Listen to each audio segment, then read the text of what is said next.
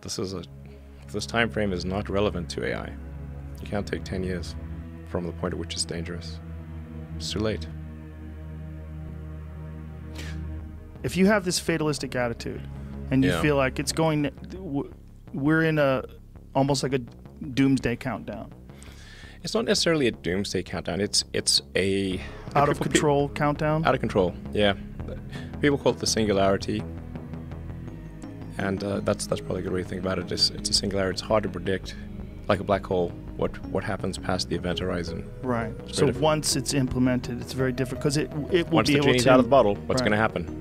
And it will be able to improve itself. Yes. That's where it gets spooky, right? The idea that it can do thousands of years of innovation very, very quickly. Yeah. And then we'll be just ridiculous. Ridiculous. We will be like this ridiculous biological shitting, pissing thing trying to stop the gods. No, stop. We like living with a finite lifespan and watching, Norman Rockwell paintings. It could be terrible, and it could be great. It's not clear. Right. But one thing is for sure, we will not control it. Do you think that it's likely that we will merge somehow or another with this sort of technology and it'll augment what we are now? Or do you think it will replace us? Well, that's the scenario. The merge scenario with AI is the one that seems like probably the best. Like for us. Yes. Like if you can't beat it, join it. That's yeah. So from a long-term existential standpoint, that's like the purpose of Neuralink, is to create a high bandwidth interface to the brain such that we can be symbiotic with AI. Because we have a bandwidth problem. You just can't communicate through your fingers. It's too slow. And where's Neuralink at right now?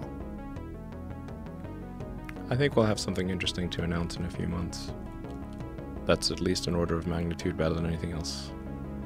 Probably, I think better than probably anyone thinks is possible. How much can you talk about that right now? I don't want to jump the gun on that. But what's like the ultimate, what's the idea behind it? Like, what are you trying to accomplish with it? Like, what would you like, best case scenario? I think best case scenario, we effectively merge with AI, where AI serves as a tertiary cognition layer, where we've got the limbic system, kind of the primitive brain essentially. We've got the cortex. So you're currently in a symbiotic relationship. Your cortex and limbic system are in a symbiotic relationship. And generally people like their cortex and they like their limbic system. I haven't met anyone who wants to delete their limbic system or delete their cortex. Everybody seems to like both. And the cortex is mostly in service to the limbic system. People may think that the thinking part of themselves is in charge, but it's mostly their limbic system that's in charge. And the cortex is trying to make the limbic system happy. That's what most of that computing power is oriented towards. How can I make the limbic system happy? That's what it's trying to do. Now, if we can have a third layer, which is the AI extension of yourself, that is also symbiotic. And there's enough bandwidth between the cortex and the AI extension of yourself such that the AI doesn't de facto separate, then that could be a good outcome. That could be quite a positive outcome for the future.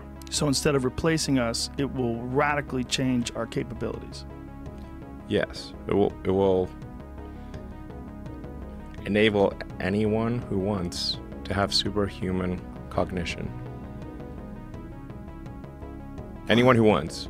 This is not a matter of earning power, because your earning power would be vastly greater after you do it. So it's just like anyone who wants can just do it. In theory. That's the theory.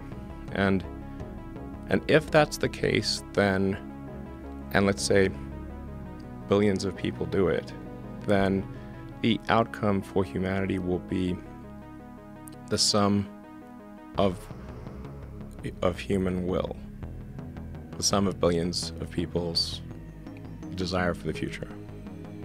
And but that billions of people with enhanced cognitive ability, radically Yes. enhanced. Yes. And which would be, how much different than people today? Like if you had to explain it to a person who didn't really understand what you were saying, like how much different are you talking about? When you say radically improved, like what do you mean? You mean mind reading? It would be difficult to really appreciate the difference. It's kind of like how much smarter are you with a phone or computer than without? You're vastly smarter, actually. You can answer any question if you're connected to the internet. You can answer any question pretty much instantly. Any calculation, your phone's memory is essentially perfect.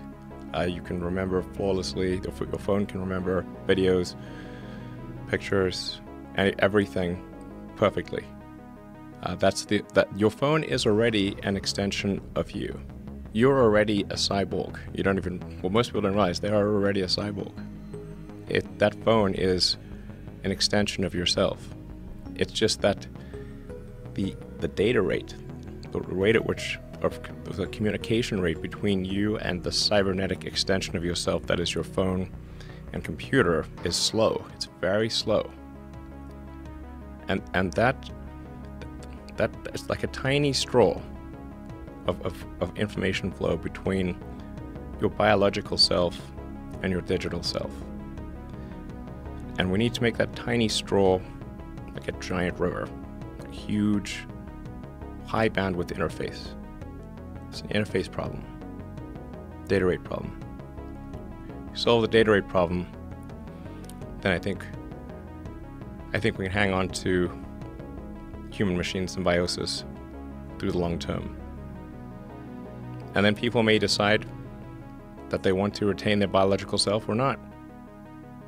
I think they'll probably choose to retain their biological self.